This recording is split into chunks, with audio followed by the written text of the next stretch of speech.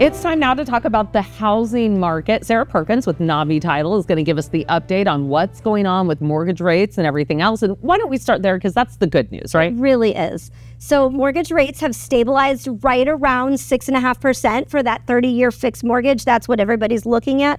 There are other programs, though, Destry has mentioned, that are actually having even lower rates, high fives, low sixes, with those government loans like FHA and VA. They're very good for today's borrowers. Yeah, and a lot of people are refinancing because of that. Yes. We've seen actually a bigger increase in refinances than we've seen in new purchases because we've seen so much benefit with our new rates. Well, these are the lowest interest rates we've seen in a year. But the thing is, you say they could actually go lower. There's a big meeting happening in September. Yes. The Federal Reserve is meeting in September, and they're going to be looking at all of the different economic reports that have come out.